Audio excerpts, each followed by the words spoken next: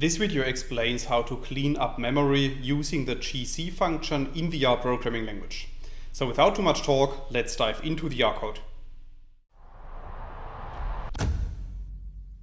In this video I will show you an example, and for this example we first need to create some data objects, as you can see in lines 2 to 4 of the code. So if you run these lines of code, you can see at the top right of RStudio in the global environment that some data objects are appearing. And now let's assume that we want to clear those data objects from our workspace. Then we might use the rm function and the ls function, as you can see in line 6 of the code.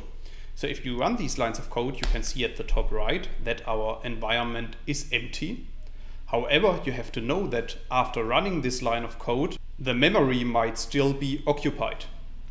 So if you are dealing with large data files, it makes sense to also cause a garbage collection, as you can see in line 8 of the code. So in this line of code, I'm using the GC function, and within this function, I'm specifying the reset argument to be equal to true. So if you run line 8 of the code, a garbage collection is performed, and the GC function also returns some metrics on your memory usage below in the RStudio console. That's all I wanted to explain in this video.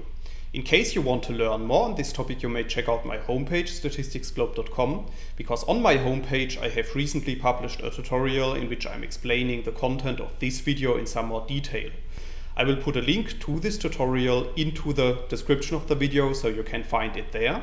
If you have liked this video or if you have any questions, let me know in the comments section below. I'll try to respond to all comments as soon as I can. Furthermore, make sure to subscribe to my YouTube channel to get notified about future video releases. I have already published about 500 videos on this channel, and I'm releasing new videos on a daily basis. Thanks a lot for watching. See you in the next video.